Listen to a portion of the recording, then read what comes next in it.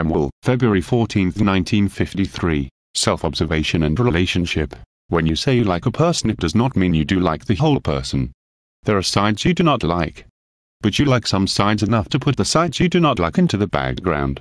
Occasionally this arrangement of like and dislike alters and the sides you do not like come into the foreground, and for the time being you do not like the person.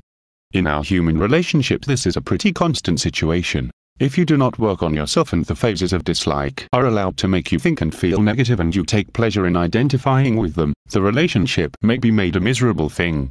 Once you identify and become badly negative with a person, you have spoiled something. It is your fault. You have not worked on yourself. You never thought you had to, perhaps, and were silly enough to imagine that relationship just happened by itself. Now no relationship happens by itself. It needs conscious work on either side. If one person works, and the other does not, it means hard work or it becomes impossible. He, working on himself, refuses to quarrel. She is furious because she cannot make him negative or vice versa. If neither side works, then they serve one of the purposes of organic life, which is to feed the moon. Their bear garden quarrels, their mutual dislikes, criticisms or hatreds, the whole infernal brood of negative emotions and thoughts set up vibrations of a certain wavelength that are transmitted and used by the moon, which is beneath us in the descending order of creation. Nothing at a higher level wishes food of such a filthy kind.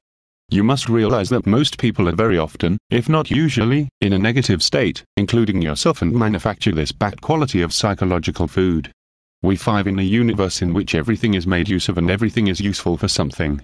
It is like an economically well-run farm. Nothing is wasted. If we make evil use of our psychic energies, the products are used for something else. Our negative emotions, nastily enjoyed, but useless to us, are used as dung is in a farm. Consider the vast quantity of them being produced every moment all over the world.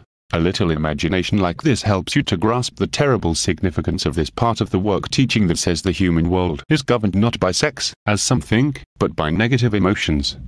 To a being on the moon, having an organ offside that responds not to the vibrations from the sun, but to vibrations of negative emotions, the earth must look as if it were covered in flames. Now to return to this question of liking some sides of a person and disliking other sides. We do not see another person through his imaginary eye. He takes himself as one person, as a unity. His imaginary eye causes him to think so. But you see him differently. You see him as made up of many different sides which are often quite contradictory. He does not. He says, "Don't you like me?" As if he were only one person. If you answered that you like some sides of him, or her, it would come as a shock. To what is it a shock? Why, to his imaginary eye, which is not perceived by him, or is it perceived by you? It is not perceived by him, because he does not observe that he is not one but many. It is not perceived by you, for you see him as many and not as one. So is the life game played. But if he begins to observe himself and slowly realizes, and how slowly, that he is not one eye but many eye wrapped up in a cellophane wrapper labeled eye, he begins to be a different person. He has begun to work on himself. He sees through the fatuous and vain illusion of imaginary eye. He begins to see himself as you do.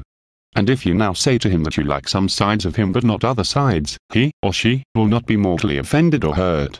He, or she, will become much stronger and not nearly so vulnerable and upset.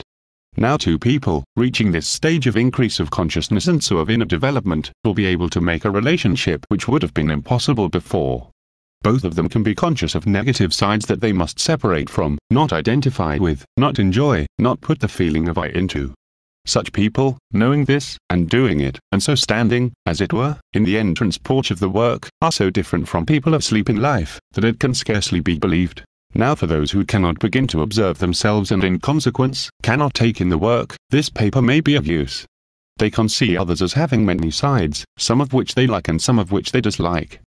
They will no doubt admit this.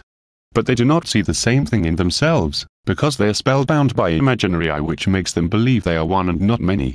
They do not believe they have different sides, which means different I in them, and so cannot get on in the work. There may be another reason for their blindness apart from imaginary eye. It may be as well that they do not see themselves as others see them. It may be that their conceit could not face it. But it is usually a matter of imaginary eye apostrophe I. It blocks the way to self-observation. Now whenever you see a side of somebody which you dislike, try to define it as clearly as you can. Then try to find the same thing in yourself by observation of yourself. This may help those who find it impossible to observe themselves unaided. People do not do this in life. People in the work are supposed to do it. Later on, they must do so.